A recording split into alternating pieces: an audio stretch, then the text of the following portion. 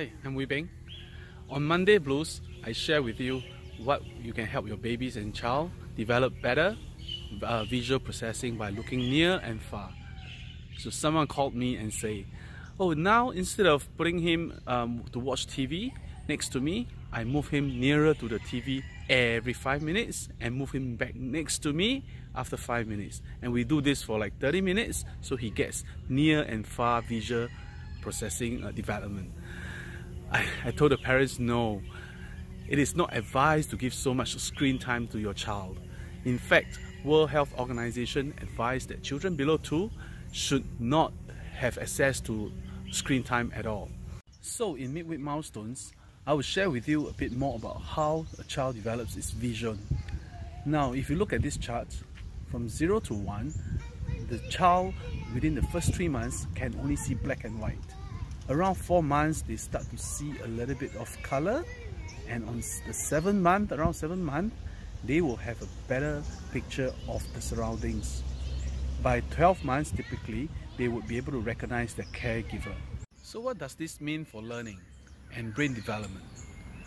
So it means for the first 3 months, you can actually let them do more tummy time, because when they do tummy time, when their face is near to the ground, near to the floor, they actually see vision very near, and when they lift their head up, they actually see slightly longer distances. Now, after 3 months, you can also show them some toys so that they look around at the toys and form certain vision of colors and distance. And later on, when they start to walk or crawl, you can actually ask them to crawl towards you, crawl away from you, crawl towards a toy, away from a toy. Now, when they do that, they develop estimation, distance, and directionality.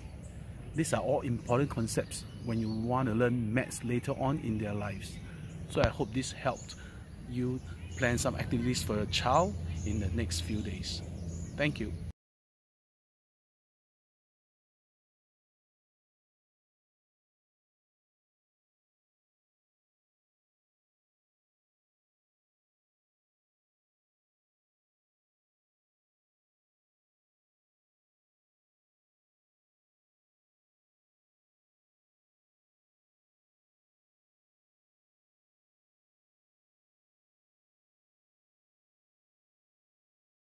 So in Midweek Milestones, I'll share with you more about visual processing and how the brain works.